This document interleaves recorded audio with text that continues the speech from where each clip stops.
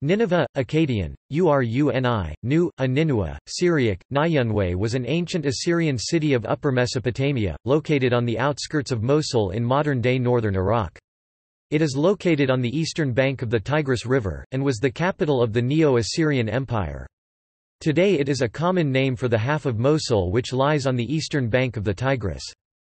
It was the largest city in the world for some 50 years until the year 612 BC when, after a bitter period of civil war in Assyria, it was sacked by a coalition of its former subject peoples, the Babylonians, Medes, Chaldeans, Persians, Scythians and Cimmerians. Its ruins are across the river from the modern-day major city of Mosul, in the Nineveh Governorate of Iraq. The two main tells, or mound ruins, within the walls are Koyunjik, the northern palace, and Tel Nabi Yunus. Large amounts of Assyrian sculpture and other artifacts have been excavated and are now located in museums around the world. The Islamic State of Iraq and the Levant (ISIL) occupied the site during the mid-2010s, during which time they bulldozed several of the monuments there and caused considerable damage to the others. Iraqi forces recaptured the area in January 2017. Name. The English placename Nineveh comes from Latin Nineveh and Septuagint Greek Ninu under influence of the biblical Hebrew Ninue, Ninua from the Akkadian Ninua var. Nina or Old Babylonian Ninua. The original meaning of the name is unclear but may have referred to a patron goddess. The cuneiform for Nina is a fish within a house, cf. Aramaic Nuna, fish.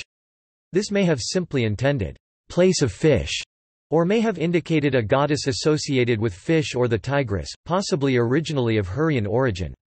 The city was later said to be devoted to the goddess Ishtar of Nineveh, and Nina was one of the Sumerian and Assyrian names of that goddess. The city was also known as Nini or Ni in ancient Egyptian, Ninua in Mari, Ninawa in Aramaic, Nenwa in Syriac, and Nainava Ninwa in Persian. Nabi Yunus is the Arabic for Prophet Jonah. Koyunjik was, according to Layard, a Turkish name, and it was known as Armaushia by the Arabs, and is thought to have some connection with the Kara Koyunlu dynasty. Geography.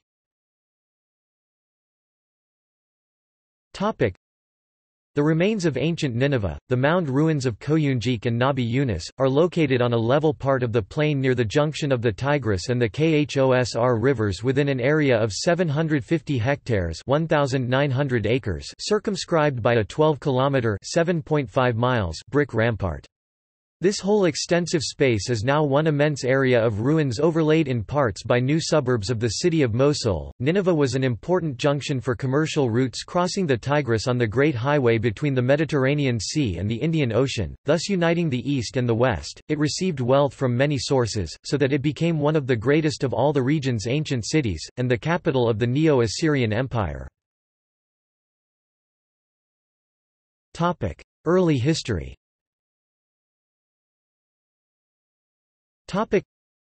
Nineveh was one of the oldest and greatest cities in antiquity. The area was settled as early as 6000 BC during the late Neolithic. The deep sounding at Nineveh uncovered layers now dated to early Hassuna culture period. By 3000 BC, the area had become an important religious center for the Mesopotamian goddess Ishtar. The early city and subsequent buildings was constructed on a fault line and, consequently, suffered damage from a number of earthquakes. One such event destroyed the first temple of Ishtar, which was rebuilt in 2260 BC by the Akkadian king Manishtushu.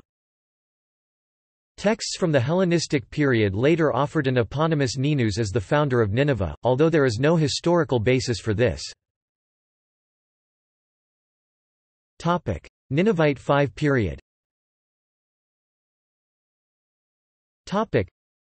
The regional influence of Nineveh became particularly pronounced during the archaeological period known as Ninevite V, or Ninevite V 2900–2600 BC. This period is defined primarily by the characteristic pottery that is found widely throughout northern Mesopotamia. Also, for the northern Mesopotamian region, the early Jezerah chronology has been developed by archaeologists. According to this regional chronology, Ninevite V is equivalent to the early Jezerah I II period. Ninevite V was preceded by the late Uruk period.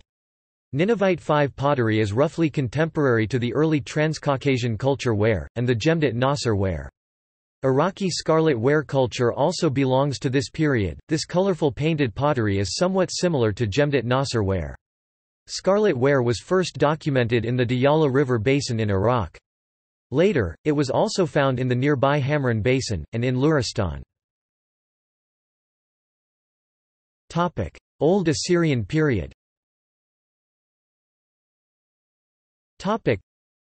The historic Nineveh is mentioned in the Old Assyrian Empire during reign of Shamshi-Adad I in about 1800 BC as a center of worship of Ishtar, whose cult was responsible for the city's early importance.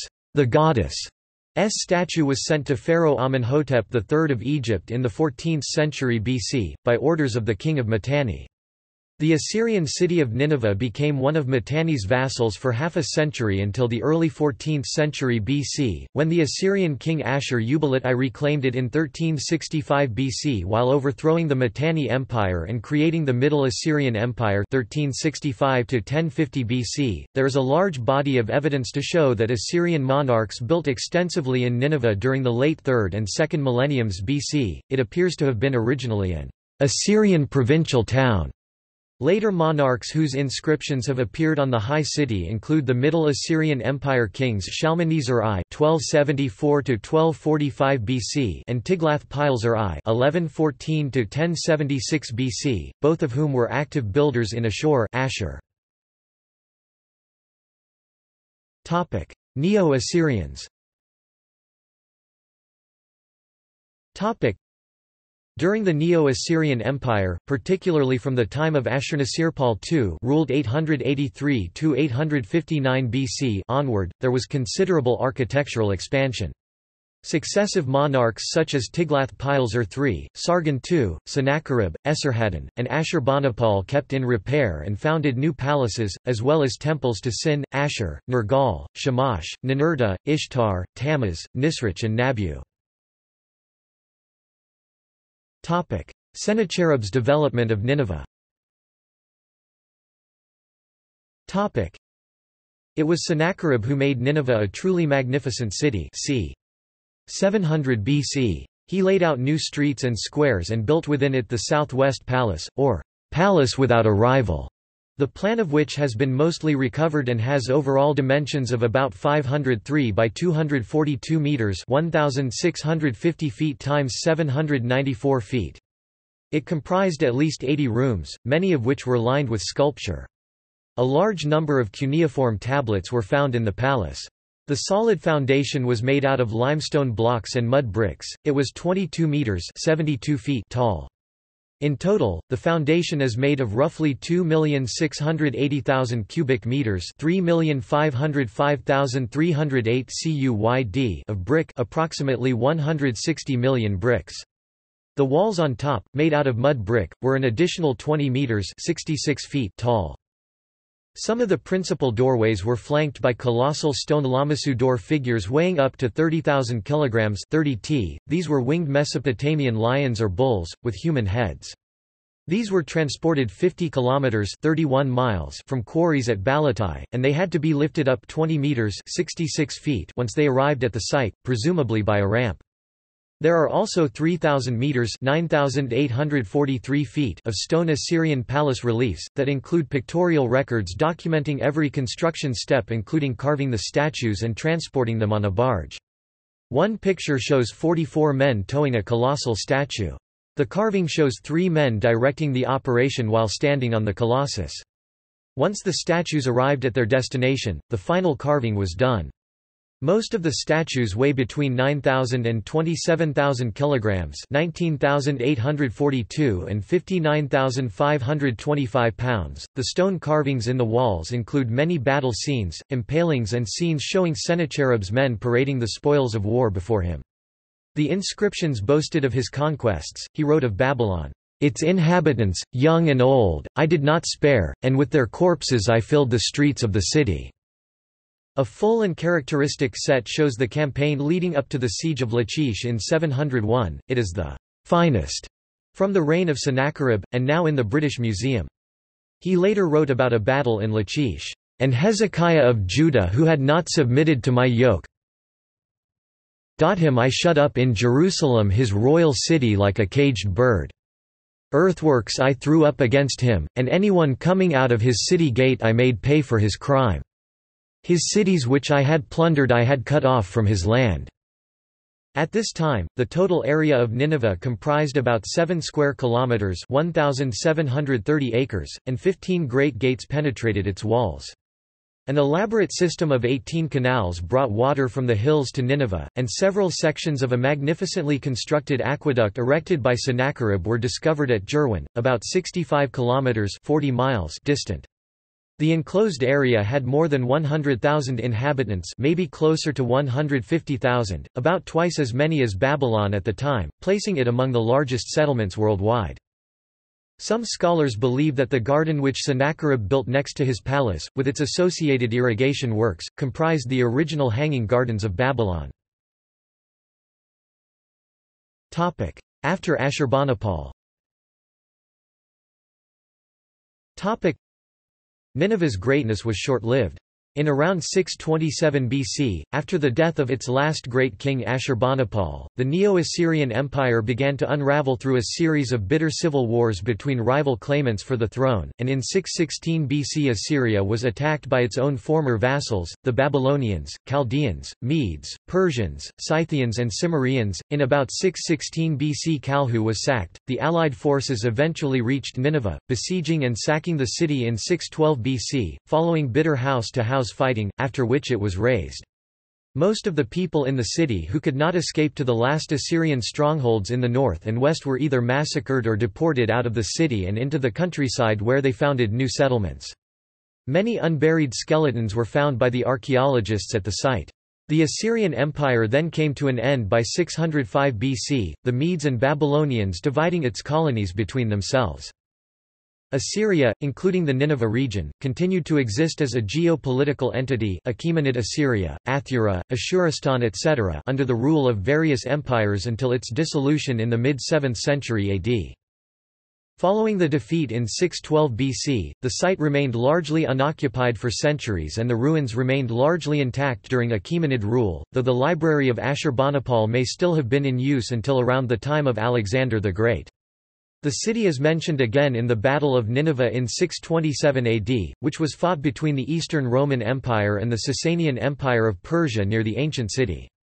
From the Arab-Islamic conquest in 637 AD until the modern period, the city of Mosul on the opposite bank of the Tigris became the successor of ancient Nineveh. Biblical Nineveh.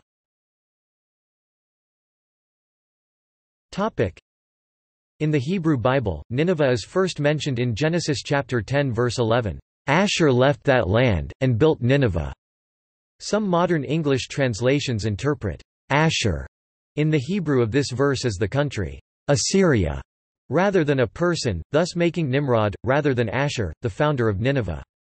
Sir Walter Raleigh's notion that Nimrod built Nineveh, and the cities in Genesis chapter 10 verses 11–12, has also been refuted by scholars. The discovery of the 15 Jubilees texts found amongst the Dead Sea Scrolls, has since shown that, according to the Jewish sects of Qumran, Genesis chapter 10 verse 11 affirms the apportionment of Nineveh to Asher. The attribution of Nineveh to Asher is also supported by the Greek Septuagint, King James Bible, Geneva Bible, and by historian Flavius Josephus in his Antiquities of the Jews Antiquities, I.v. 4. Nineveh was the flourishing capital of the Assyrian Empire and was the home of King Sennacherib, king of Assyria, during the biblical reign of King Hezekiah and the lifetime of Judean prophet Isaiah. As recorded in Hebrew scripture, Nineveh was also the place where Sennacherib died at the hands of his 2 sons, who then fled to the vassal land of Urartu. The book of the prophet Nahum is almost exclusively taken up with prophetic denunciations against Nineveh. Its ruin and utter desolation are foretold. Its end was strange, sudden, and tragic. According to the Bible, it was God's doing, his judgment on Assyria's pride. Isaiah chapter 10 verses 5–19. In fulfillment of prophecy, God made an utter end of the place. It became a desolation. The prophet Zephaniah also predicts its destruction along with the fall of the empire of which it was the capital. Nineveh is also the setting of the Book of Tobit. The Book of Jonah, set in the days of the Assyrian Empire, describes it as an exceedingly great city of 3 days' journey in breadth, whose population at that time is given as more than 120,000. The ruins of Koyunjik, Nimrud, Karamals and Khorsabad form the four corners of an irregular quadrangle. The ruins of Nineveh, with the whole area included within the parallelogram they form by lines drawn from the one to the other, are generally regarded as consisting of these four sites. The Book of Jonah depicts Nineveh as a wicked city worthy of destruction. God sent Jonah to preach to the Ninevites of their coming destruction, and they fasted and repented because of this. As a result, God spared the city. When Jonah protests against this, God states he is showing mercy for the population who are ignorant of the difference between right and wrong, who cannot discern between their right hand and their left hand, and mercy for the animals in the city. Nineveh's repentance and salvation from evil can be found in the Jewish Tanakh, also read by Christians, and the Muslim Quran. To this day, Syriac and Oriental Orthodox churches commemorate the 3 days Jonah spent inside the fish during the Fast of Nineveh. The Christians observing this holiday fast by refraining from food and drink. Churches encourage followers to refrain from meat, fish and dairy products. Classical history.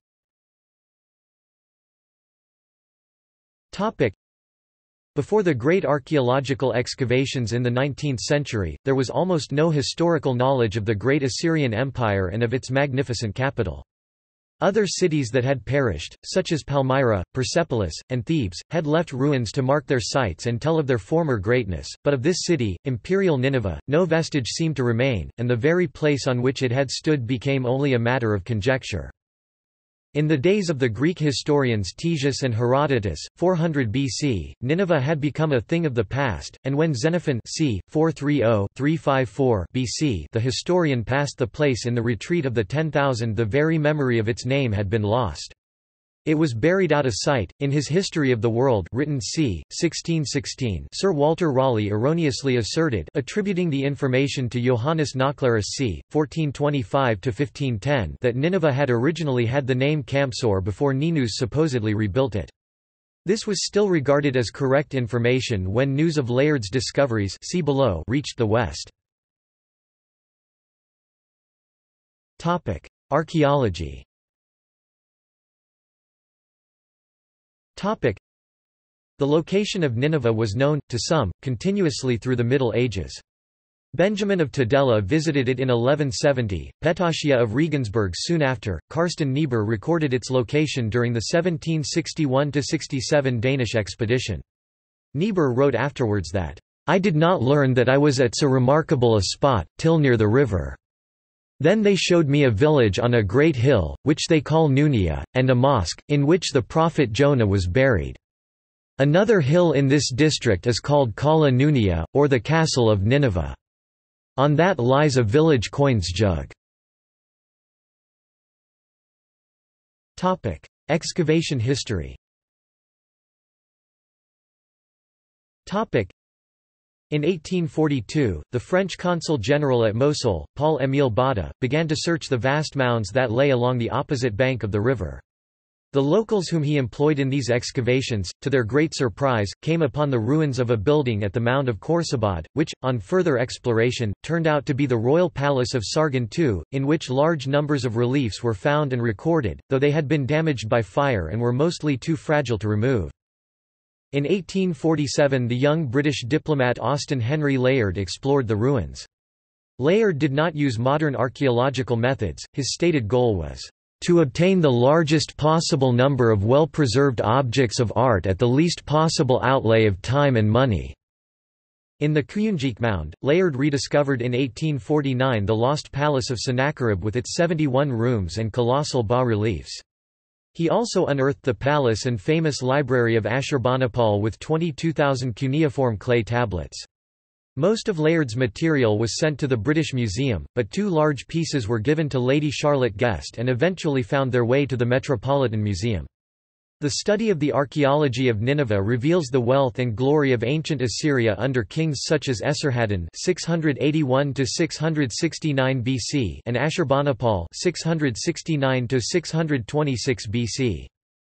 The work of exploration was carried on by George Smith, Hormuzd Rassam, a modern Assyrian, and others, and a vast treasury of specimens of Assyria was incrementally exhumed for European museums. Palace after palace was discovered, with their decorations and their sculptured slabs, revealing the life and manners of this ancient people, their arts of war and peace, the forms of their religion, the style of their architecture, and the magnificence of their monarchs. The Mound of Koyunjik was excavated again by the archaeologists of the British Museum, led by Leonard William King, at the beginning of the 20th century.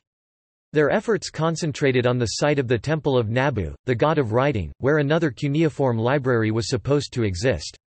However, no such library was ever found, most likely, it had been destroyed by the activities of later residents. The excavations started again in 1927, under the direction of Campbell Thompson, who had taken part in King's expeditions. Some works were carried out outside Koyunjik, for instance on the mound of Nebi Yunus, which was the ancient arsenal of Nineveh, or along the outside walls. Here, near the northwestern corner of the walls, beyond the pavement of a later building, the archaeologists found almost 300 fragments of prisms recording the royal annals of Sennacherib, Esarhaddon, and Ashurbanipal, beside a prism of Esarhaddon which was almost perfect. After the Second World War, several excavations were carried out by Iraqi archaeologists. From 1951 to 1958 Muhammad Ali Mustafa worked the site. The work was continued from 1967 through 1971 by Tariq Madloom. Some additional excavation occurred by Manal Jabor in 1980, and Manal Jabor in 1987. For the most part, these digs focused on Nebi Yunus.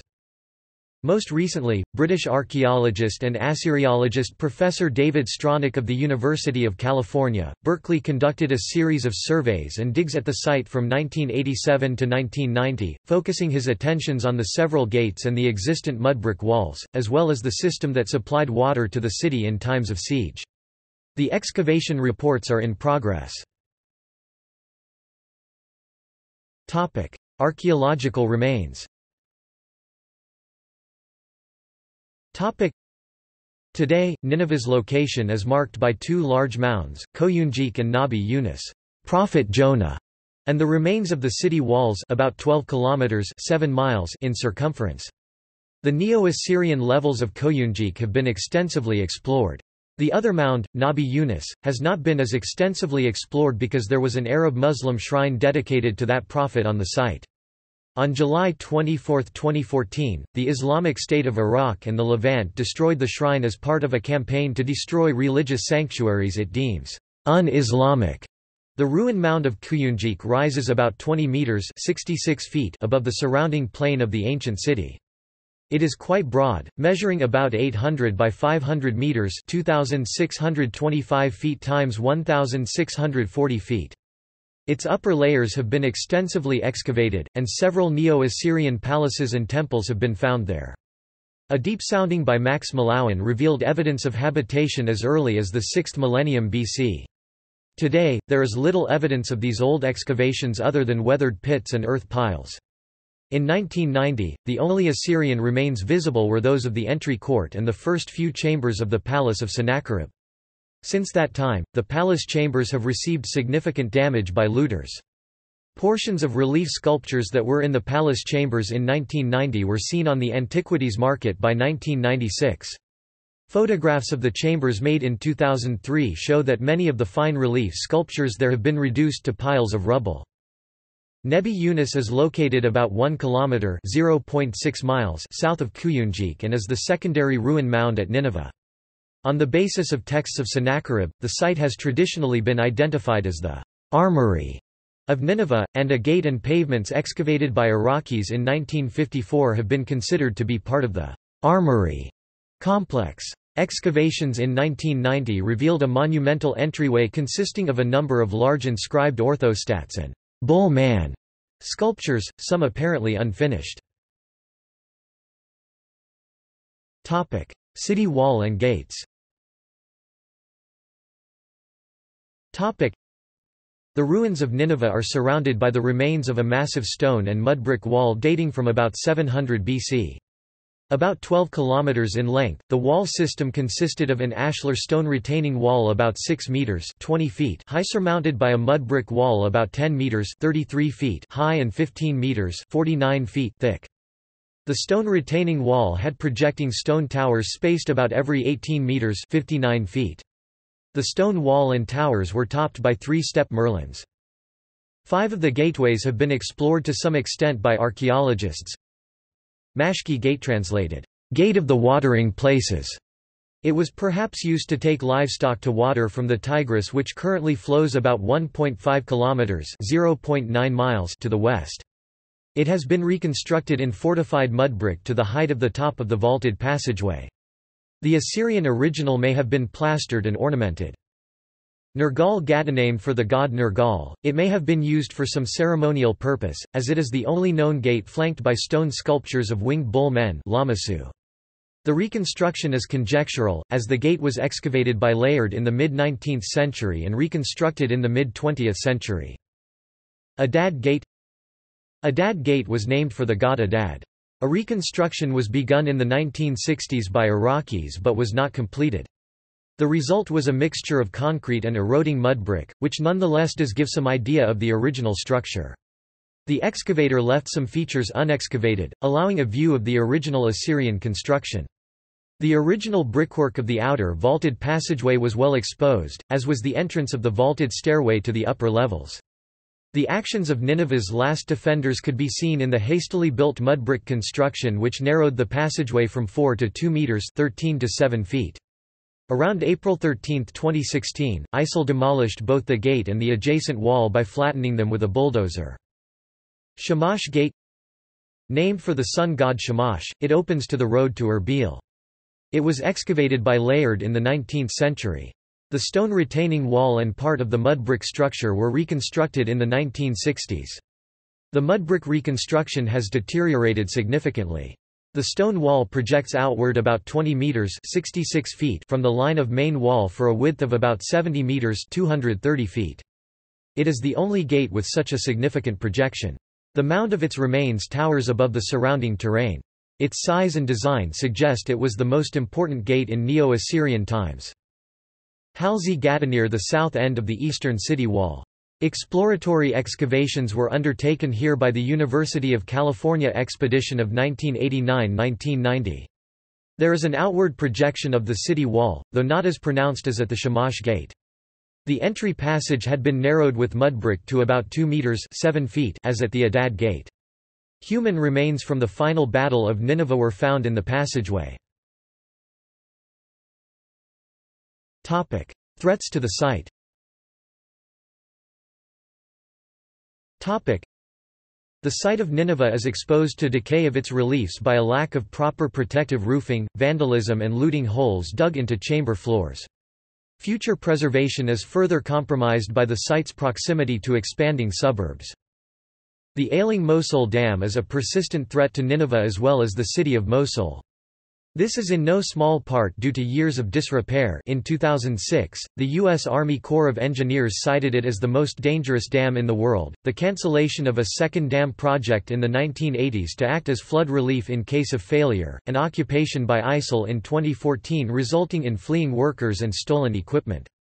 If the dam fails, the entire site could be under as much as 45 feet (14 meters) underwater. In an October 2010 report titled Saving Our Vanishing Heritage, Global Heritage Fund named Nineveh one of 12 sites most on the verge of irreparable destruction and loss, citing insufficient management, development pressures and looting as primary causes.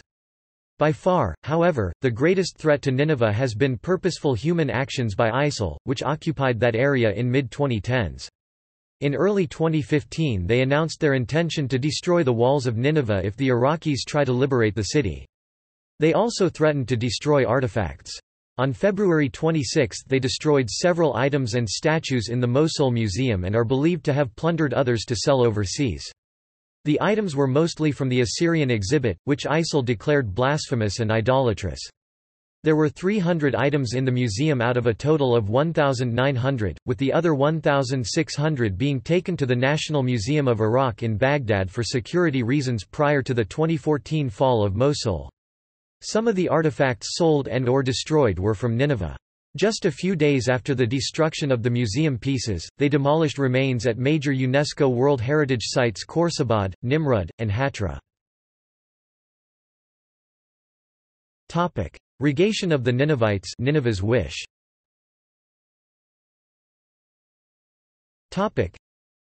Assyrians of the Ancient Church of the East, Chaldean Catholic Church, Syriac Catholic Church, Syriac Orthodox Church, Assyrian Church of the East and St. Thomas Christians of the Syro-Malabar Catholic Church observe a fast called Ba Uta di Ninwe BW Danin, which means Nineveh's prayer. Copts and Ethiopian Orthodox also maintain this fast. Popular culture.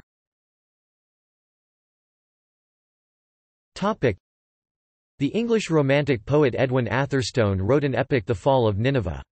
The work tells of an uprising against its king Sardanapalus of all the nations that were dominated by the Assyrian Empire. He is a great criminal.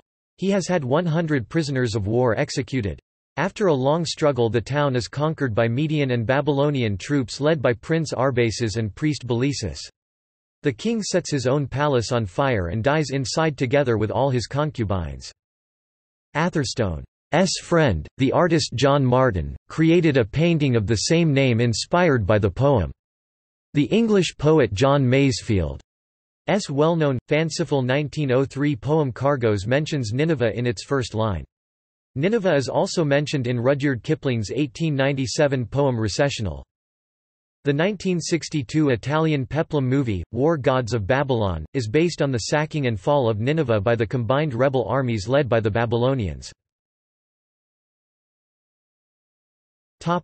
See also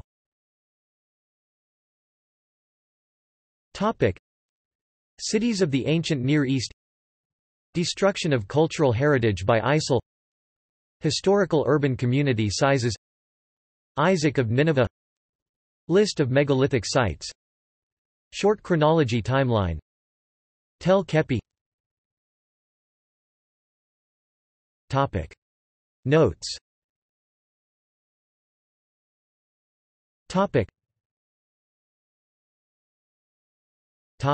References.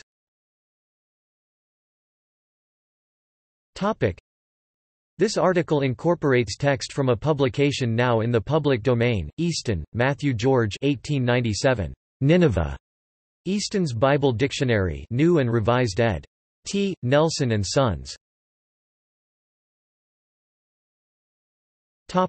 External links.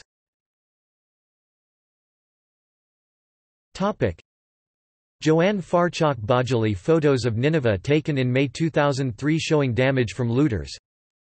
John Malcolm Russell, "Stolen Stones, The Modern Sack of Nineveh", in Archaeology, looting of sculptures in the 1990s. Nineveh page at the British Museum's website. Includes photographs of items from their collection. University of California Digital Nineveh Archives, a teaching and research tool presenting a comprehensive picture of Nineveh within the history of archaeology in the Near East, including a searchable data repository for meaningful analysis of currently unlinked sets of data from different areas of the site and different episodes in the 160-year history of excavations. SciArc Digital Nineveh Archives, publicly accessible, free depository of the data from the previously linked UC Berkeley Nineveh Archives project, fully linked and geo-referenced in a UC Berkeley, SciArc research partnership to develop the archive for open web use. Includes Creative Commons licensed media items. Photos of Nineveh, 1989–1990. ABC3, Babylonian Chronicle concerning the fall of Nineveh. Layard's Nineveh and its remains full text